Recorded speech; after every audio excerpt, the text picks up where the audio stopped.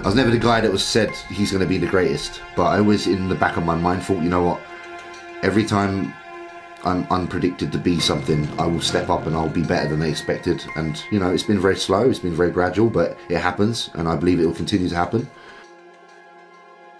The preparation for a show should be positive, and it should have enthusiasm involved. It should make you feel enthusiastic. It should make you feel like you're about to do something special, like you're about to prove your worth. When you're in the gym and you're getting under a shitload of weight, you know, it isn't about conjuring up the darkness and the bad times. It's actually about inspiring yourself with the possibilities of greatness and what you can be and how great you can be at something. You know, look to the heights rather than look to the lows. And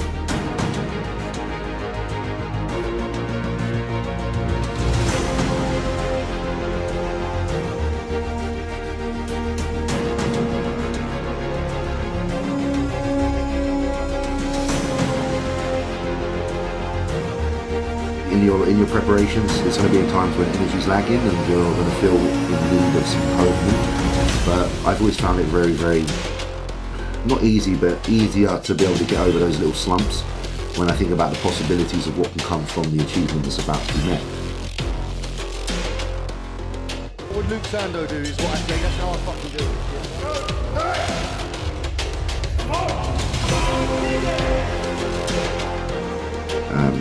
And it's a personal achievement to remember, guys. You know, if you don't win the show, it doesn't mean you didn't succeed, it doesn't mean you didn't achieve, because if you were to look at your progress and see that you've made substantial changes, then you can pat yourself on the back and say, wow, I'm moving in the right direction.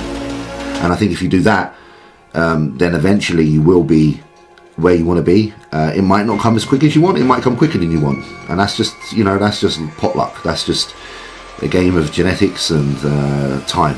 And that's something that we don't overly have control of. So as long as you're moving forward, you know, as long as you're not regressing, and as long as you're disciplined and you're dedicated and you're hungry and you're willing, then you're definitely going to step forward.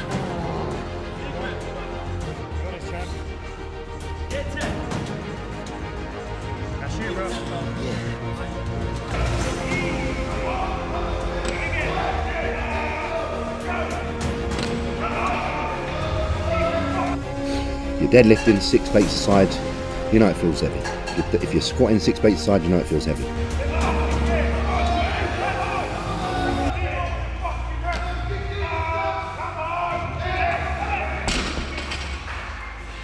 Benching 4 plates aside, you know it feels heavy. But lately there's this massive surgence of people using machines. Machines that are built in a way as well also to encourage easy lifting.